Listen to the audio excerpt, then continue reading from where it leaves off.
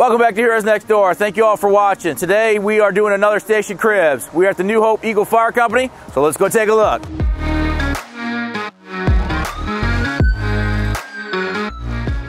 Once again, thank you for joining us today. I just want to let you know right off the bat that my voice is a little hoarse today because we've been doing a lot of filming, trying to get you guys a lot of information. Also, I've been working hard. We had a pretty major fire recently, so I was up all night. So I'm going to do a lot less talking today, but I got a bunch of friends here. I'm going to first introduce you to their president, who is Keith McMillan. Thank you for inviting us in. Welcome here. Yeah. Thank you. Welcome to New Hope. So listen, we're the New Hope Eagle Fire Company. What we're proud of is next year will be our 200th year anniversary. Wow. 1822, this fire company formally put a charter together to protect both New Hope and Lambertville back at that point in time. This is our fourth firehouse. Okay. And later on, you're going to get to see some of our history when we tour the museum. Okay. In our building, we have a unique relationship. We actually have a 24-hour, 7-day-a-week paid paramedic. Okay. And that's through Central Bucks Emergency Medical Services. Okay. That's the only paid staff member that's at the Eagle Firehouse, but time's of the essence. Okay, and where are you located? New Hope is approximately 30 miles north of Philadelphia, right on the Delaware River, approximately 3 miles away from where Washington crossed the Delaware. Okay. And we are a stone's throw from Lambertville, New Jersey. Okay, and you have a bunch of different apparatus here. One of the things that we haven't seen, we're going to talk about later, is your marine aspect of it. So we are probably one of the busiest marine rescue companies in the area, and we work up and down the river with our mutual aid companies. We've already, and you can sort of see up on the wall, the guys keep a tally. Okay. We've already had 6 life saves so far this summer. Wow. Responding on the river, which is very dangerous a lot of times, and people just don't understand that. Right, right. Now, I've heard recently you've had some pretty good floods, too.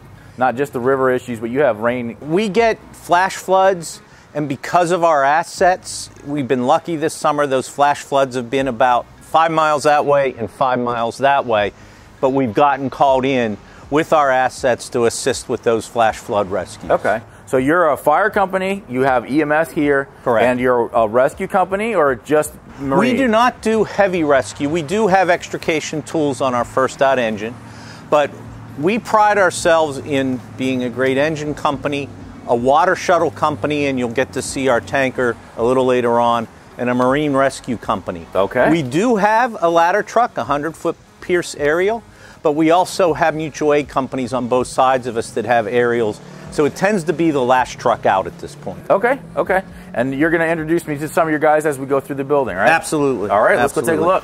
All right. As I had said, we have the 24/7 paramedic unit. And then I want to introduce you to Topher Taylor. Okay. Hey, Topher, how you doing, buddy? Good, how you doing? Thanks for taking me around. Of course. So, we got a bunch of little questions for you.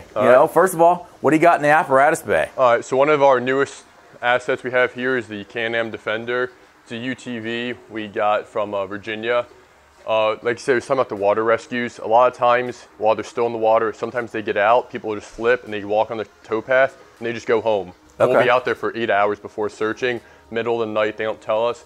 This is great. We can go on the towpath now, go up and down a lot quicker than rather on foot. Okay. Also, with the towpath, we had a lot of bicycle injuries and things like that, and assisting the squad. They said, you throw guys in this, get up and down. Also, with all the field fires, we do have a lot of farms and things like that nearby. So this offers us some unique opportunities, again, places we normally can't. Right. This is only about 5 weeks old. Okay. So now, can you pull some of your apparatus, some of your boats? We pulled our jet ski with it before. We can use it for things like that, again, tighter spaces. It's got a front winch on the front. We got air conditioning. We got everything in there, so we can use it winter, summer. It doesn't really matter. That's awesome. Even like downtown when it gets crazy on the weekend, you can get around if you just need utility for like medical calls and things like that. Okay. Okay. Probably going to our bigger one now. Yeah. This is our tanker. This is a 2014. It's 4,200 gallons. It's one of the biggest in the county, if not the biggest. They spent a lot of time customizing this. There's chutes, there's a discharge and intake on each side. Okay. Which, if you're familiar with water shuttling, is very important because you can just nose in, back in, side. You don't have to worry about, flipping around, turning around. Makes it a lot easier. I heard this has a pump on it too. It does, yes. This has a pump. I believe it's a 1,500 gallon per minute pump. Okay. This goes all over the place. We go in Hunterdon with it a lot. We go all over Bucks County. We've been on a few big mulch fires, and Warrington had one, Langhockin had one, where they did over 1 million gallons of water. Yeah, I just had a recent fire that we had to call in a tanker task force. Yep. Do you have a tanker task force up here? Are you part of that? Yeah, so we're part of most of the tanker task force in the area. On our boxes and most of the other mutual aid boxes, you normally have 2 or 3 other tankers, and you can request them. Basically, if anyone in the central area of Bucks County requests a tanker task force, we're going to be on it going. Because there are other tankers in the area, but some of them are only 2,000 gallons, where we're 4,200, so we can kind of bring a lot of water, and it makes them a little happier when something this big shows up. Right. Yeah, we appreciate that. I definitely used you guys the other day. So. Yeah. All right, next to this is what? This is engine 46. This is first out for basically everything, unless there's a special call. As Keith had mentioned, this does have extrication tools on the other side. It's not a rescue, but it's just short, but minus some airbags, has full rescue complement. Okay, so you can stabilize the vehicle, you can do door pop, we handle maybe take a window. All auto extrications on our own. We have rescue companies do on them, but we basically normally can handle before they get there. Okay. Obviously, we have our tack lines up front. We have our hoses on the side. We do carry marine rescue bags up top. Okay. Besides, that's a standard engine, nothing too crazy about it. 1,000 gallons of water, so it is a little bit more water than most engines are. We have some high-rise bags on our side because downtown, and also we have what we call McMansions, these massive homes. Yeah. So not necessarily high-rise operations, but we pull a 300-foot line or 2.5, and we have to use that as basically leader line and go into operation because you could have a 700-foot stretch in some of these mansions. Right. So there's some extension. Are driveways an issue? Yes. Yeah. So going into driveways, this is a quick attack. This is a 300-gallon tank.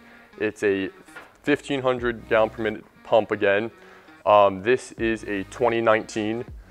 We've used this. This has been on a few fires already. Okay. With some 2-man crew. This followed up by that tanker. It's basically an engine and all you could ever need with water. Wow. It's worked great. We recently put the Zodiac on top due to the recent flooding. Okay. With a 15-horse motor on the side here. Right. I'll just show you this one compartment right here. It's basically an engine, just short, a few basic things. Oh, yeah. You got 2 hand lines, you got a full pump panel, you got ladders up top there with some hard suction, so you can actually bury this and do some drafting out of ponds and pools if you need to. Right. This has got to be much easier to drive than a regular big old fire truck, too. Exactly, yeah. It's like I said, those McMansions, some of them have gates, and it's real tight going in. Some of them are up hills. There's some that this is the only thing that will fit, that if we get a fire, this is dropping in, and everyone else is going to have to walk up. So this is a F550 platform, 650? This is a 550, yep. Okay. F550, another Pierce, winch on the front again. Wow. So it's very diverse right now, but it can be used as an engine. It's also got some spreaders on the back as well, so you can do some light extrication and things like that. Very light tools and things like that, just so you can kind of get started on something before everyone else shows up. Yeah, that's pretty cool to have. Oh, yeah. So, as we were walking back of the engine here, I noticed you got a massive military truck. What is this about? So this is our Special Service 46. This is, I believe, somewhere around the 80s. Okay. It's an old military 5-ton truck. We got this through the Terry Farrell Foundation. Okay. And as it sits right now, you can see this water line. It can go through this water right here, no problem. Okay. You can get kits that you can actually make it so it goes underwater all the way with a snorkel. This is great for flood rescues. We've had this up in Percy and Milford over the last 2 years for apartment buildings flooding. Okay. You use backup, everyone can climb in the back, and there's no problem at all. So this is minimum water level that you would... This is our max here. Once you get above here, you can still keep going. The problem is then you're in the cab and things like that. So then you start getting wet. Exactly. But you can go higher, and especially with the snorkel kits, you can go even higher. Wow. We've used this for snow as well. Okay. Kind of any rough weather we can use it in. Right. But yeah, this thing's a beast. It's another specialty tool that not everybody has, but if you're in that area where you have the water issues, it's good to have when you need it. Yeah, there's only a few in the county. There's only like 1 or 2 in Hunterdon, and I think there's only maybe 3 or 4 in Bucks County. So it's a nice little tool we can have, especially with our area. And there was flooding here back in 05 and 06 where if we would have had this back then, it would have been so much better and so much safer for a lot of the operations they were doing. Right, and safety is the key. We look at these things, you're like, why do you need such a big truck like that? It's really making sure that the volunteers are safe and making sure you're getting to all the residents that you have to Exactly, get to. Rather than having to go through all the water, you never know what's in all the contaminants. Right. It's easier if you can literally just drive through, back in, people jump in the back, they stay dry, you get them out of there real quick. Just makes the whole operation a lot easier. Very cool. Do you like driving it? Yes, it's fun. What do you got here? So this is Tower 46. It's a 100-foot bucket, as you can see. It's one of our older trucks. It's a 96. Once again, it's a pretty standard. You know, you got 5-inch off the back. This has a 300-gallon tank. You got attack lines on the side. It's basically a Quint, just a little different. You know what I mean? It's a little bit bigger. Right. Probably gonna be getting rid of this soon. Looking into getting a new ladder or a Quint, kind of to help replace some different things. But okay.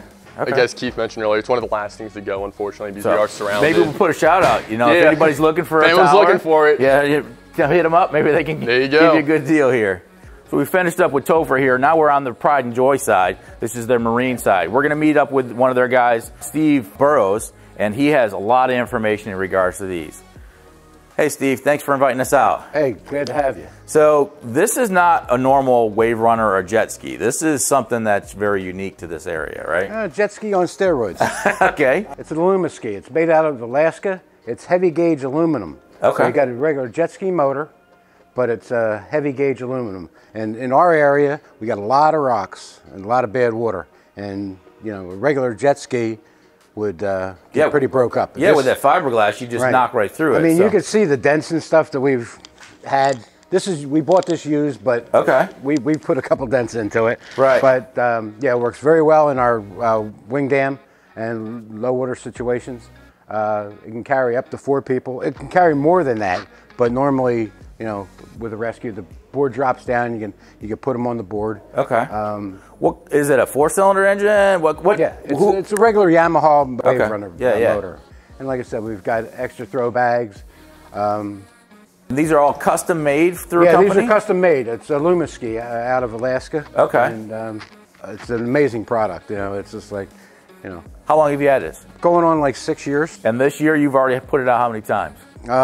Let's see. We had 2 rescues, which you had the video of the one rescue. Yeah. And then there was another rescue before that. So yeah, we've had it out like almost, you know, 4 or 5 times. You know. Just this year. Just this year. Yeah. Wow. It's going to be a busy season. So this ski can be pulled by your Can-Am also, right? Yes, it can. But it's already pre-hooked to one of your vehicles. Right. It's pre-hooked.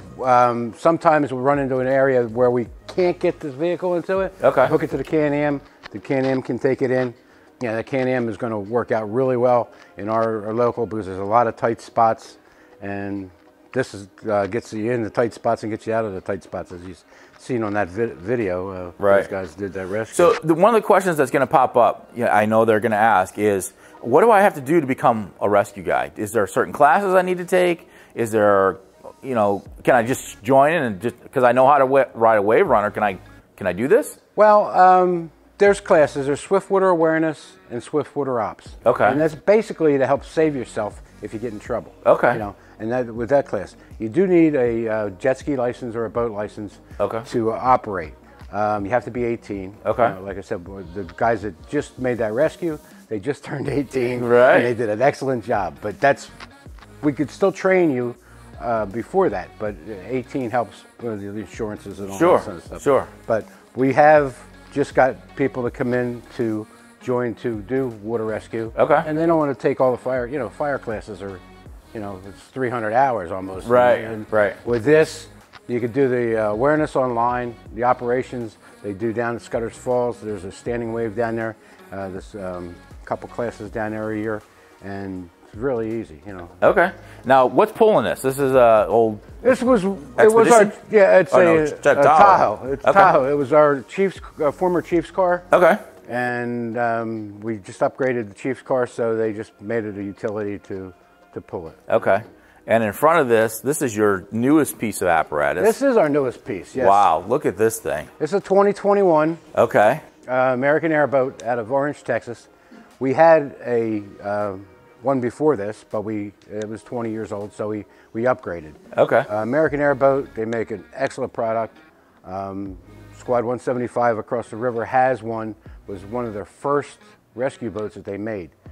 It got damaged in the flooding in Bound Brook. They sent it out to get fixed, and a guy changed the rake configuration or something happened, and they were training down in the falls and got swamped, and they sunk the boat. Oh. So they contacted American Airboat, sent them video.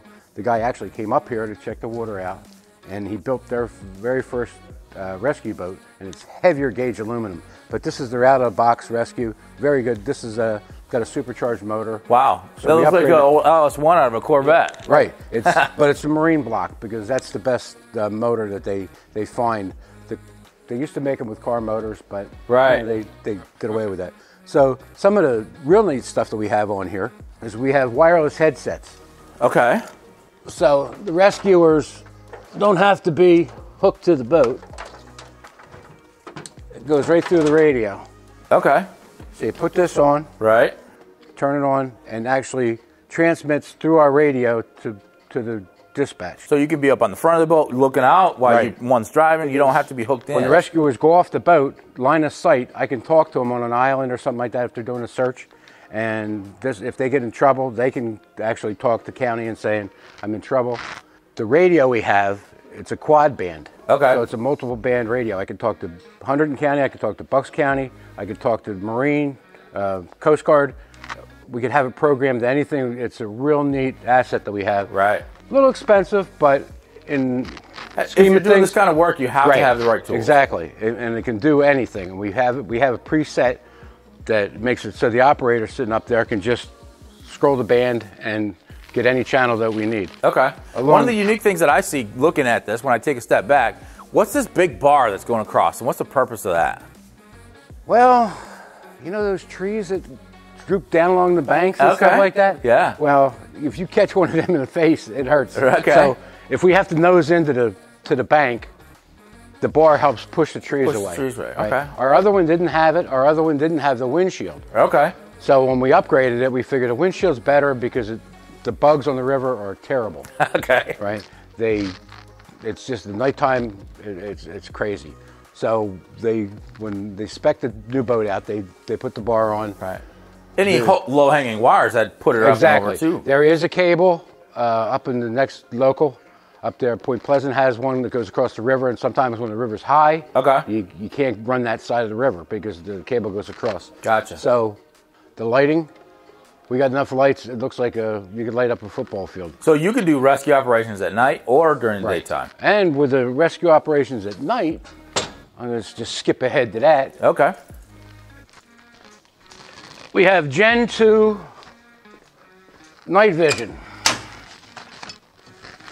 Got 2 pairs of Gen 2 night vision goggles. Wow. Now, I'm not pushing Cabela's, but that's what we got it, right? Right. And these have helped out many times. What I do is I run dark. Right. With no lights, moonlight, and then the rescuers sit on the side and they look through the night vision, pick up the heat signatures, and I can then direct it over there. It in. Yeah. We had one 5 years back or so, missing girl tuber. Okay. She got on the railroad bed over in New Jersey, and she got lost. It's dark. Right. We get put out for the rescue. I start upriver. One guy looks Pennsylvania, one guy looks Jersey. I go to Center River, and they spot a heat signature. It was a Ranger. Okay. I pulled over, said, no, we haven't found her yet. Right. We pulled off, get up 100 yards maybe, so you can't see from me to you. Okay. It's so dark. Right. Hit another signature. It was her. And we said, stay there, we'll get the Ranger. So we went back down, told the Ranger, and got her home. But that's pretty cool to have. Yeah, they were expensive, but like I said, if you save a life, it's worth all the pennies you spend. So what is this towed by? What's the vehicle that it's towed by? This is a Chevy. It looks like a Redding kind of box on the back of it. Yeah, it's a 3500 Chevy utility. It was our fire police truck at one time. Okay. And we switched it over to marine asset because of the compartmentation. We had the Zodiac on top. Okay. And it's a diesel. Right. Really good thing. We're looking to replace, but not right now. Okay. It's got the compartment. But it has plenty of power to pull this big. Plenty of power to pull. You know, all our rope bags. When you go out on a rescue, about how many guys do you try to put on the boat? 3. I can take 4, but 3 is comfortable because, you know, it just gives you 2 rescuers and the operator and then the spare. Okay. You know, we have this Stokes here. Yep. And that comes out. That's usually in the utility, but for the EMS they can work on the patient. We've had a couple of times where we had to, you know, bring them offshore under the boat and then down to the EMS because of logistics of before we had the UTV where we could have taken them down that way. We also take an iPad with us for weather because we've been out there and it gets nasty when you see the lightning, so it gives us a chance to get off, but we can FaceTime between the iPad and the Chief's car. So we've got all the technology. It's just hopefully we don't have to use it all at once. Right. Well, I appreciate you taking the time to show us. This is some pretty cool equipment. We want to continue looking at your station and see what you have. Oh, there's plenty to look at, yeah. All right. I hear you guys got a museum, so we're going to hit that too. So we're finished up here in the Apparatus Bay. We're going to meet back up with Keith. The one thing that I want to mention is, you know, it's kind of nice talking to a couple different guys throughout the firehouses. You know, all too often I do a lot of the talking, but really the people behind this are the people that make this thing run. So once again, we're going to run into Keith. He's going to show us the rest of the house here. Good to see you again. Hope the guys took care of you. Yeah, a lot of information. Come on in. So what we're going to walk into is we got our day kitchen. Okay. Sort of under construction right now because we're switching over from propane to natural gas from Pico, so new gas lines and things. Okay, so it's a little disarray, but you got it all working on. And then this is our training room. As I had mentioned, during COVID, we had only in-house crews unless it became a tactical box or above, and then guys would come in. We also have the 24/7 medic. Right. We wanted to keep people apart, so the 24/7 medics were upstairs, and this sort of became a bunk room for the day crews. Sure. But this is where we do our training. Right. And sometimes have some meetings. We can actually set this up, put 50 people in here if we need to. Yeah. We have the TV, which will play your videos once you get them posted. All right. And you know, the whiteboard to do things like that. It's a great multi-purpose room. It's got plenty of room to set up whatever you need. Right now you have kind of a boardroom setting and feature, but you can move these out of the way and do training scenarios. Absolutely. We can even allow some of our members, they might want to have a birthday party in here. Right. It's designed to be very flexible. Yeah. And having the technology to teach your classes, pretty cool. Yes, yeah. All right, what else do we have around here? All right, so if you follow me, we're going to go out and I can show you our banquet facility. So coming out here, we're heading to your banquet hall, right? Heading to our banquet facility. Again, you're in a hall right here. This was part of our original building in 1973. Okay. The banquet hall was built a few years later. And back when we built it, it was the only banquet facility in the area. Okay. Today, it's actually closed as a banquet hall. We now use it for meetings and training.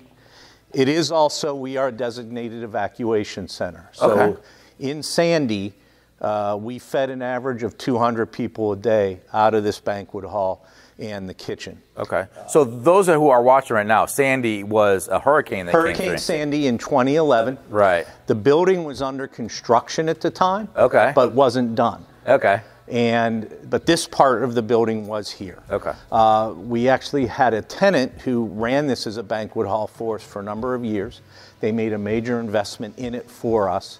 And regrettably, due to the COVID pandemic, it wasn't working for them and they had to back out. Okay. We're firemen, we're not banquet guys. We were very lucky that in New Hope, if anybody's familiar with it, parking is a huge issue. Okay. We had a local establishment ask if instead of renting the banquet hall, could they rent our banquet parking lot? We make the same money renting a parking lot, effortless, as we did renting out the banquet hall. Okay. We do have one of the largest commercial kitchens in the borough. Right. Holy moly. This thing is huge. And as I said, after Hurricane Sandy, we were feeding an average of 200 people a day, breakfast, lunch, and dinner out of this kitchen, mainly staffed by our volunteers, as well as people who would come here to take shelter, jumped in and helped. Right. And also the gracious generosity of Costco, who delivered a tractor trailer full of food about every other day. Right. We were able to feed all the Pico linemen, all the linemen that came from Florida, Indiana, Chicago, and then the local people who needed a place to stay warm and to feel safe after all the devastation we had of Sandy around here. This thing is absolutely huge. You have commercial grade sink and washers here for all your dishes. You have a line cook you know, you have all the commercial grills and everything that you need. Everything you need for a restaurant. The only thing we don't have, but it'll be here in a few months, is a big fryer, a deep fryer. Okay. One of our members owns a restaurant, which he has recently sold. Okay. And the deep fryer is coming here. Whether we'll use it or not, we don't know. You never know. Like you said, there are those weather incidents where, you know, people are going to be here. It's a safe place for people to come, and the fact that you guys as a fire company have the ability to open your doors, not just for your members, but for the members of the community, and like you said, for the Pico guys, you have the space to use, and you're using it really well. And our philosophy, if it weren't for those people, we wouldn't have all this. Right. We sustain ourselves. We get about 1/3 of our budget in tax dollars. 1/3 of our budget is from donations, and 1/3 is from some businesses that we run. Nothing sophisticated.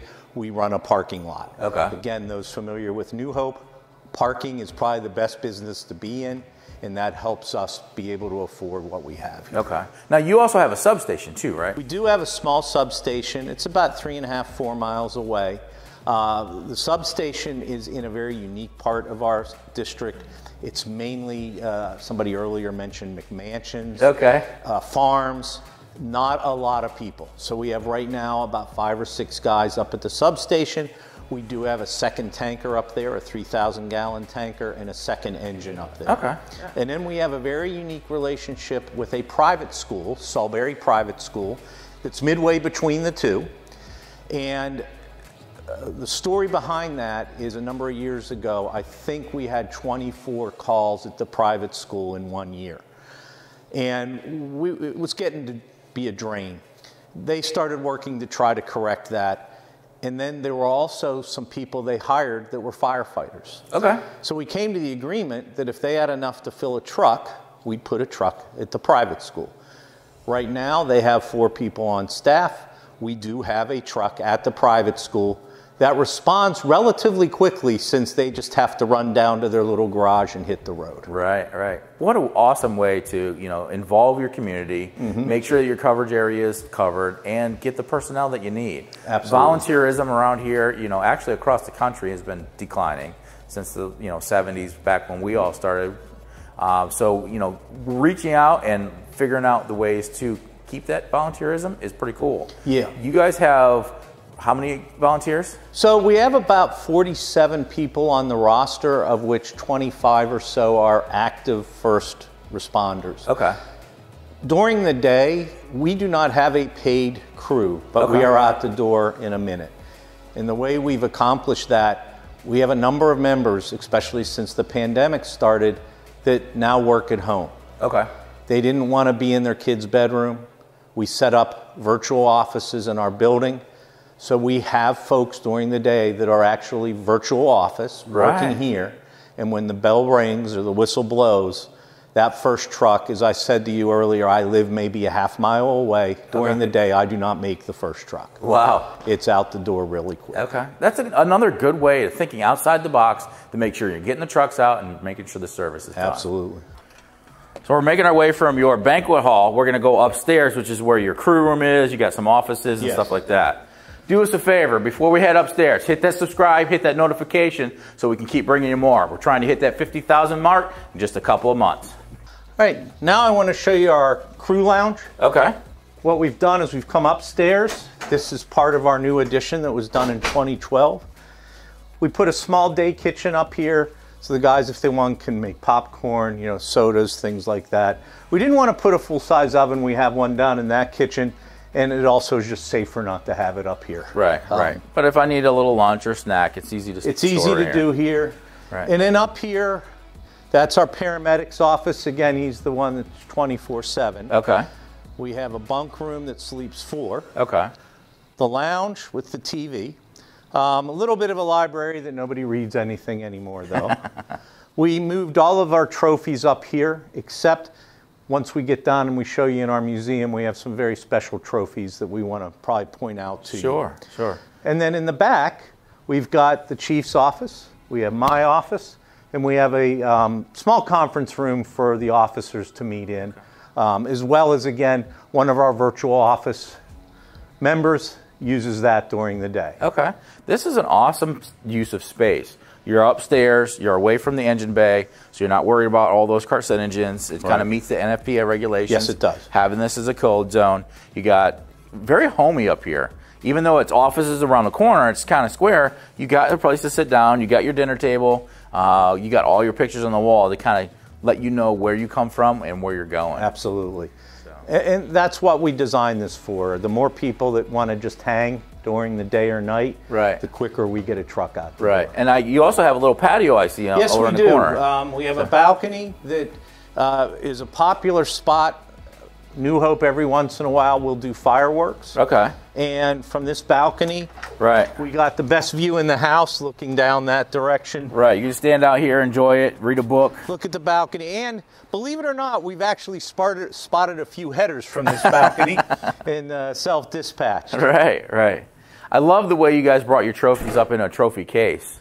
And, you know, trying to get those new members in here, the younger generation, and let them know, you know, why is it important to be a part of a fire company for the community and stuff like that. By putting trophies up and let you know, hey, we are not just a fire company, we're a family. Yes. We compete in different things. We work together. That's tradition. That's what firehouses are all about. And our tradition is, as I said, 200 years old. We're very proud of that. The community is very proud of it, and they support us not just because of that, but we look at ourselves, we're not a fire company. We are sort of the go-to in the community. Just this week, we were called, somebody begging us to rescue a parrot. They didn't need to beg. You know, we got a crew together, we ran up, we chased the parrot. 3 different trees, rescued the parrot. We've rescued foxes, deer, we've searched for people's things. In the end, we're here for the community. They know that. They know they can call us if they need us. Right. So if I were in this community, or maybe I just moved here, how do I become a member with you guys? You just come in the door. So we have a paid medic 24/7. We also have a paid fire inspector and fire marshal. And so there's usually always somebody here, normal business hours, 8 to 4:30. Okay. If not, Tuesday nights, 7 o'clock is drill night. Okay.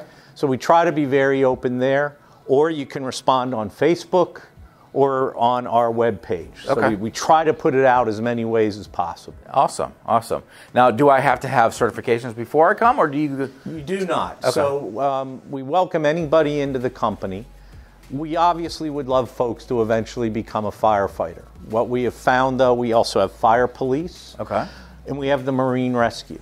So the Marine Rescue is 2 weekends of training, and you can be part of our Marine Rescue team after 2 weekends. Firefighter 1, as everybody knows, it's sort of a sore point, is almost 200 hours. Right. That's very difficult. We do a lot of in-house training. So we've worked with the county.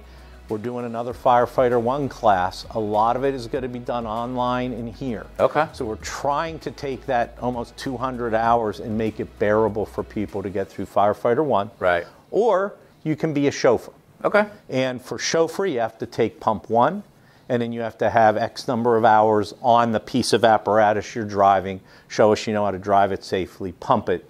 And then at drill night, if you're a chauffeur, we still put you in turnout gear, we still show you how to use breathing apparatus and everything else. So as a chauffeur, you can still throw a ladder and know how to do those things correctly. But you don't have to do the 200 hours. So you're not looking just for a new, younger generation. You're looking for anybody that wants to come out. Anybody. We have membership that ranges from 14 years old, now our junior members, to I think our oldest active firefighter member who's here on at least half the calls, I think 75. Wow, that's awesome. And he's probably, he is more fit than me, which isn't a stretch.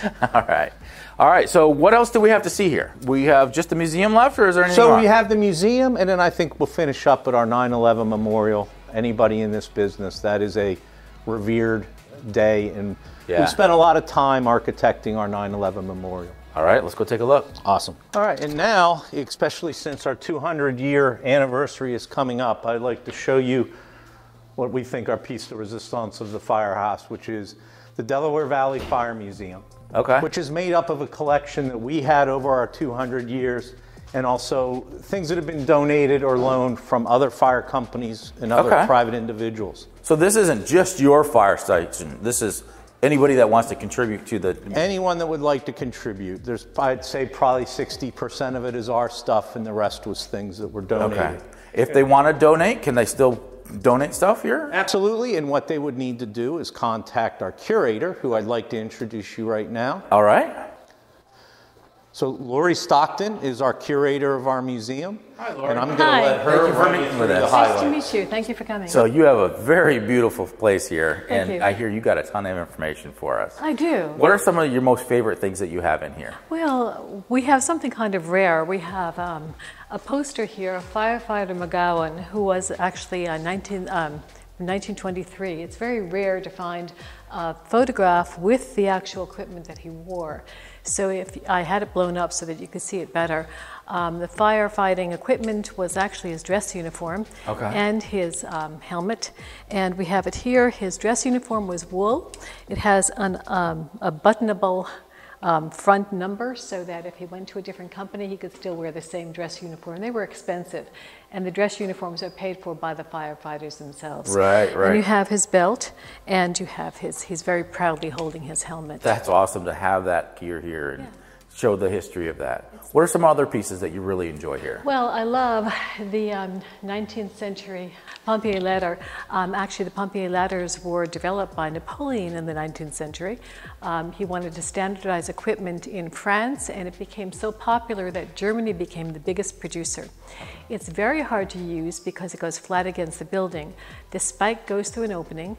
A firefighter would then have to creep up the side of the building and belay a person to the ground using rope. Okay. Now, that's only one flight high. Right. If he had to go up a second flight, someone would either have to come up with another ladder on their back for the second story, or he would have to take this and somehow hoist it up to the second floor, so you could see how strong you had to be to do something like Absolutely, absolutely. But it's cool that you have that piece here. that. It is, and it was a very generous donation Right. from a local person. Right. Some of the other things in here, you have an old hose cart, you have equipment. The hose cart is actually from mid to early 19th century. It was purchased by the Eagle Fire Company in the late 19th century and fully restored. As you can see, they did a stunning job. Wow. Now, Original blue, not red. Yes, yes. Fire carriages actually came in many different colors, and they were very highly embellished. And actually, the only thing I can think of more embellished than a fire truck would have been circus trucks, really. But the fire companies have always been very proud of keeping their machines very well cared for and just beautifully designed. Wow, wow. I have to point out that the hose is not from the 19th century. The hose is an early 20th century innovation, actually, for its time. It is leather, as were the hoses in the old days. Right. And they used to be stitched, and they leaked like crazy. Okay. And this is studded, and as you can see, the studding would not only hold the leather together better, but also give you a little traction because leather is slippery when it's wet. Right, right. And around the corner, you have a bunch of displays. You have some of your other... Yes. I have a fire rappel suit. Now, this is state-of-the-art for 1950. Looks like state-of-the-art now, something in the sci-fi movies. It does, really, doesn't it? It actually looks younger than the 1973 suit over there, which is part of the turnout gear. Right. But this is triple sealed. And it is asbestos underneath, it's aluminum on top. Okay. And even the air packet is covered very strongly. It comes in this chest. Okay. And there are very specific instructions on how to wear it, how to ship it, how to take it off, how to clean it. A single scratch in it would have been thrown away because it was used for chemical fires. It was essentially their hazmat suit. Right, right. And so the boots go over the legs. Okay. The mittens go on. You can't do much in this suit except maybe wield an axe or a hose. Right, right. Man, that'd be difficult to work in. It would be very, very. So I had an opportunity to walk through here earlier when we were doing the first walk around, and I saw this twirly thing that was around the corner. What is that thing about? This is a fire rattle from the 18th century. It is our oldest piece. It is on loan.